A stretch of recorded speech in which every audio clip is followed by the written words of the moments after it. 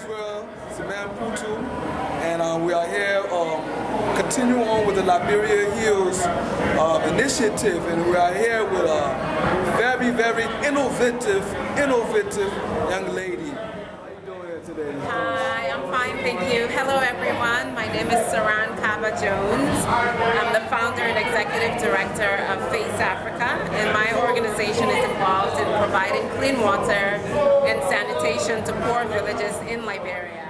And I'm particularly excited about this Liberia Heals initiative because I think it's a great way to bring Liberians together from all over, not just from back home, but Liberians in the diaspora, to come together and really put the agenda forward that yes we can, yes we are one people, and we don't need to rely on foreign aid, we don't need to rely on government, we can do it ourselves, one by one, individual by individual, come together and make Liberia a better place for us now and for our future generations to come.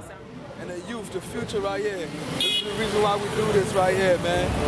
You see that right there? Taking it to the next level. LIB. Right? Liberia Heals. Liberia Heals. Liberia Heals.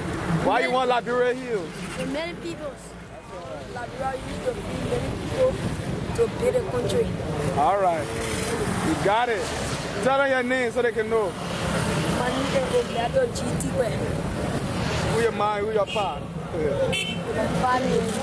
Where are you looking at? My party is GT. All right. Now your own. My name is Chair Party. My party is Party. My money is Before. All right then. Peace. Liberia.